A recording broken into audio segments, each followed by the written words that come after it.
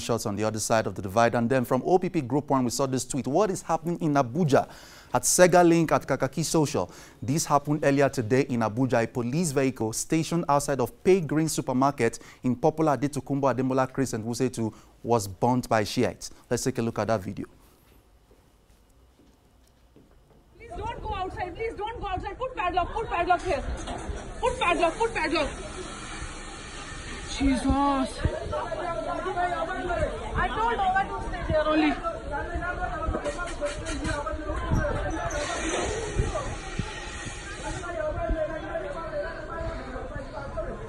Everybody should lock the door, please. Please, Dauda. A lot of tension there we saw yesterday from Tokbe Atiba. Day 1, Zuba shoot at protesters, kill a few of them, yet they keep moving. Day 2, Yanya Maraba shoot at protesters, kill a few of them, yet they keep moving. Day 3, Wuse 2 shoot at protesters, yet they keep moving. Someone is obviously not thinking. From Tokbe Atiba, we saw that tweet, and from East B33Ella, gunshots and tear gas in Wuse 2. If you are in Wuse 2, Maitama, applying that access, please find a safe place and remain there till this madness subsides. Abuja people, it's better safe than sorry. I beg you people. She also embedded a video, an eyewitness video that we saw yesterday that was trending. Let's take a look at that video. God forbid, devil is a liar. What the hell? Jesus, have mercy. Peaceful city of Abuja becoming a crisis zone, and then Nagbemi Dennis tweeted and said, is this how we will be watching? Day 1, shootings at Day Zuba. Few numbers reported dead. Day 2, shootings at Yanya Maraba. Death figures increased. Day 3, at the central area, Wuse 2. And everyone minding their business in Abuja is all right. And then from Henry Sheed, we saw this tweet, dear Shiites, be strategic in your battle. Moving about in droves to nowhere makes nonsense. Organize yourselves to the UN office and US embassy in Abuja and sleep there if need be until the world listens to you. Let Buhari's army come and shoot you anywhere near there. From Henry Sheed, giving his advice to members of the Islamic movement of Nigeria. And from Olumadewa, we saw this tweet. Nigerian government is creating another monster with the way they are treating Shiite issue. Only God knows how many lives are lost in Wuse 2 attack today. And then more tweets yesterday from this issue that was trending. Wuse 2 was actually #1 on Twitter, Nigeria, trending for several hours. And then from Ashley went 03, we saw this tweet. This is not a peaceful protest. This is not a peaceful protest. You deprive people of going out and coming back safe, and you call it a peaceful protest? Nobody should blame the government. Blame the people that created this. Please, if you're in Abuja, stay home. Hashtag Wuse 2. And then from Adeyanju Deji, we saw this tweet. Let's not forget that there was a time when the Shiites were not protesting. They were just in court. Hoping this government will obey the rule of law. From DJ Adeyanju tweeting there. And then we saw more tweets yesterday, of course, from I Am ANN tweeting. Shiites protest in Wuse 2 Abuja has turned violent. When will our security agents allow Shiites to protest in peace? Our security forces should stop discrimination. From I Am ANN tweeting. And then from Omeric Twitter, these Shiites being murdered by the army really bothers me. This might just be a prelude of what is to come when the Nigerians hit the streets to protest if Buhari loses the election in 2019 and refuses to go back to Daura. Mary Twitter fired that tweet yesterday. And Senate President also Bukola Saraki weighed in on the issue, tweeting, said, from the reports I have received, the ongoing protest in Abuja is escalating with significant loss of lives and damage to property. Right now, I call on the protesters and our security agents to exercise extreme restraint and toe the path of peace. Nigeria's #3 citizen, Senate President Bukola Saraki, tweeting yesterday, calling for peace on both sides of this crisis that has been on for the past few days. And we move on to Imo State now. The crisis of the Imo State APC gubernatorial primaries has been on for some time now. Again, it filtered into the social media yesterday when we saw a video that has been trending. It was on Nairaland, on the front page of Nairaland yesterday. It was also on Twitter. Let's take a look at the parody account of President Buhari. Actually shared that video yesterday, tweeting, said, Rivers APC, Black Panther. Adamawa APC, House of Cards. Zamfara APC, World War Z. Delta APC, Mission Impossible, Fallout. Imo APC, Die Another Day.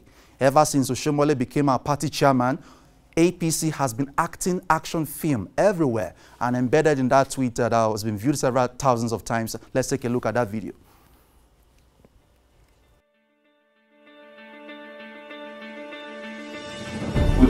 conduct this primary today because of our late arrival. Before we could finish all the processes, it was late. We will start it first thing tomorrow morning.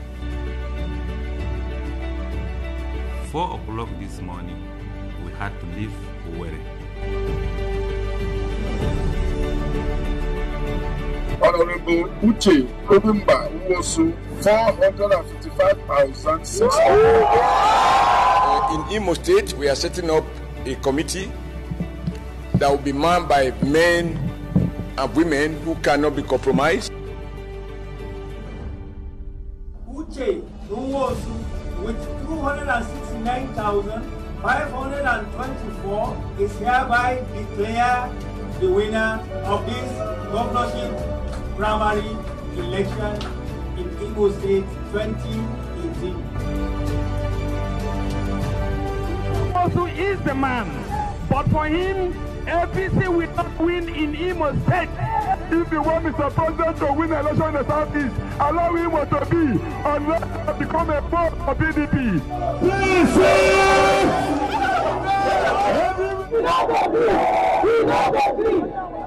Our party, National Working Committee, I think you went to a point of duty to defend the integrity for which APC is known.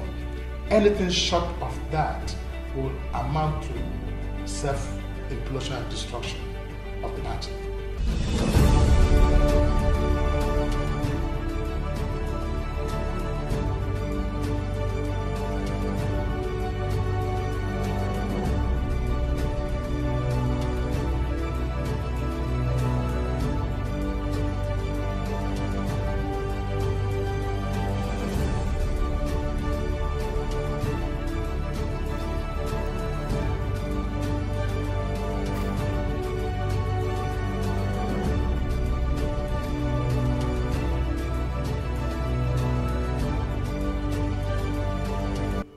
Interesting development from Imo State APC. Twice the primary was conducted, and twice Uche Uwosu emerged as winner, but he still has not been given the ticket, as we know. From Columbus, when we saw this tweet, Rochas should go and get his son-in-law a Rolex watch. The state is too big to be made a gift.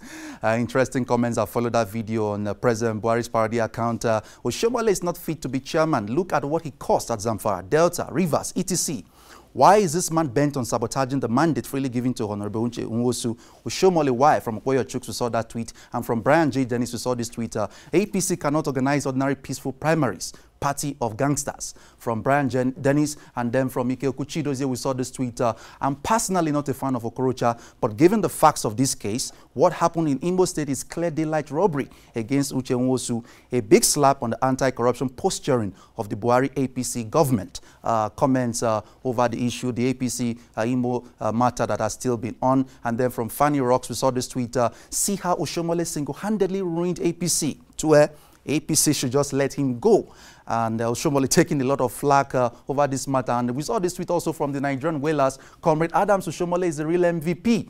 He's helping Nigerians to dismantle her biggest problems. Let's encourage him to tear APC apart so Nigerians can have peace. Comments yesterday on the social media on this matter. And we move now to the APC official Twitter account, the APC United Kingdom, posted a video yesterday trying to lampoon the PDP presidential candidate, former Vice President Atiku Abubakar. In that tweet, they said, who wants to be a trillionaire at the expense of Nigerians? And they embedded this video that seems to caricature former Vice President Atiku Abubakar, now PDP presidential candidate. Let's take a look at that video. Do you think that people trust you?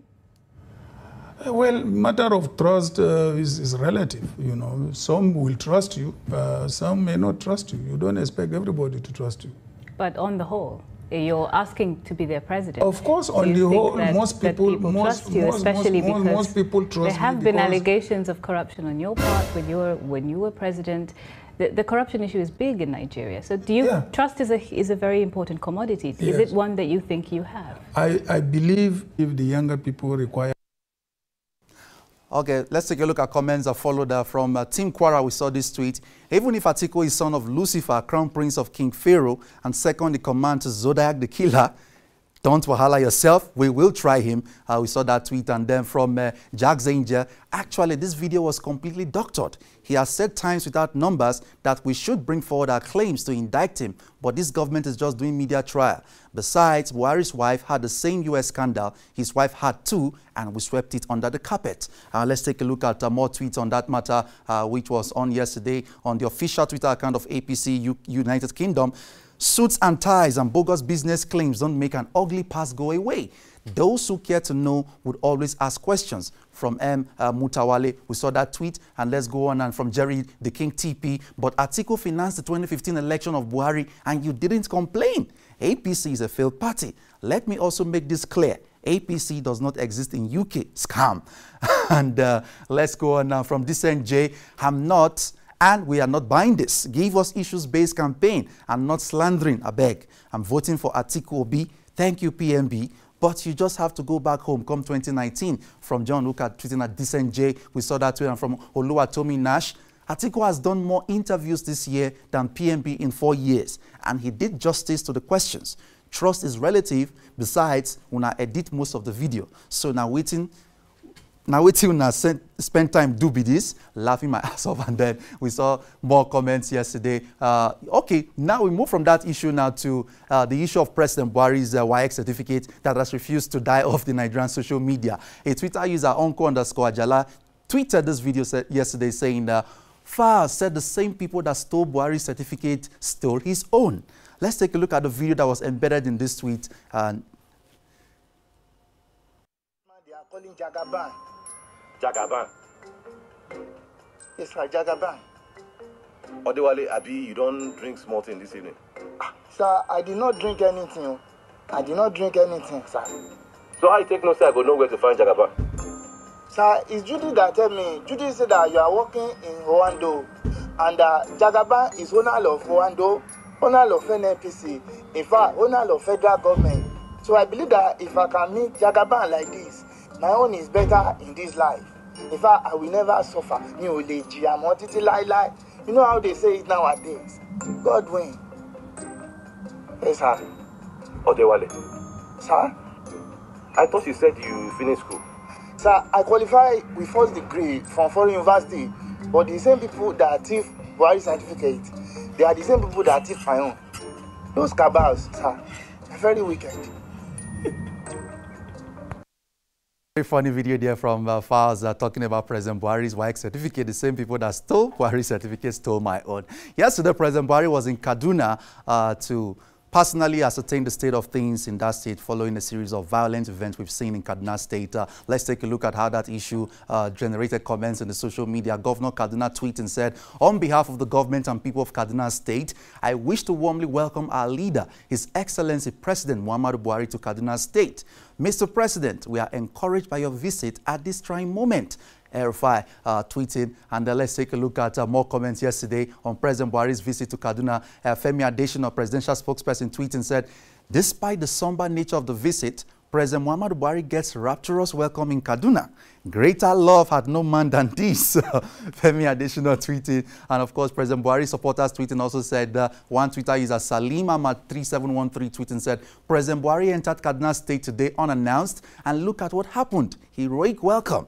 This is not even Katsina. We challenge Atiku to enter Adamawa unannounced. Let's compare the masses' reaction. And then we take a look at more Twitter. Iwe_Andrew tweeting, Buhari's unannounced visit to Kaduna gets massive crowd reception. This is pre-campaign and microphone testing season. PMB is a go. Of course, President Buhari also tweeted, and his tweet about the visit to Kaduna got a lot of reactions. This is what he tweeted. He said, I paid a visit to Kaduna to sympathize with the people on the recent killings and unrest in the state and to meet with the affected communities. Our security agencies are now on top of the situation, and we shall ensure that all the perpetrators are held to account. But this is how Nigerians were reacting to that tweet. Tony Marks on the Scott Tony tweet and said, your sympathy is not enough. When your son almost died in a bike accident, you did all you could to save his life. I never knew you valued life that much. You could imagine the agony of losing a son. Stop the killings of innocent Nigerians. It's too much. From Tony _ Tony Marks there. And from Twitter user Damola992, we saw this tweet. Wow, sir, I cannot help but notice you have become very physically active of late, sir. I sincerely wonder what could be the reason, sir. Please share, sir. We thank God for your speedy recovery before the new year. Best regards, sir, from Dambola 992 and from MSB. We saw this tweet. We appreciate your efforts at putting all within your